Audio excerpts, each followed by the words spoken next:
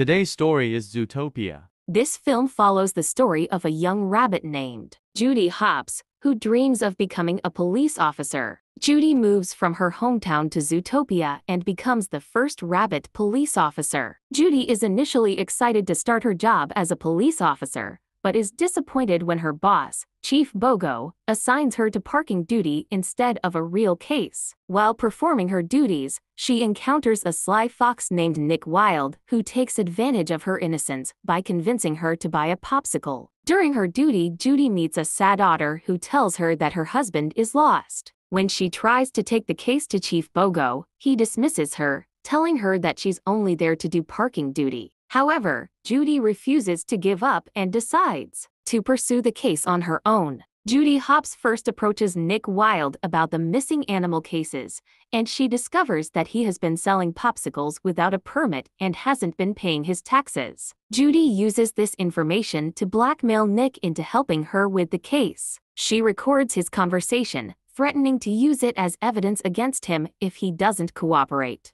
So, Nick decides to help Judy. They both team up to solve the case of the missing animals in the city of Zootopia. Judy and Nick try to find out why some animals are missing in Zootopia. They follow a clue that takes them to a fancy car company owned by a powerful and scary Arctic shrew named Mr. Big. They go to Mr. Big's house and find out that they are friends with his daughter who they saved earlier in the movie. Mr. Big then helps them by giving them important information that leads them to where the missing animals are. They went to investigate and found a secret laboratory where the animals were being used for medical experiments. It is also seen that all of them are predators. They found out that Mayor Lionheart is responsible for this. Judy is praised for solving the case, but during press conference, she accidentally blames the biology of predators for the recent savage behavior. Promote hateful speech throughout Zootopia. This statement leads to widespread fear and intolerance towards predators,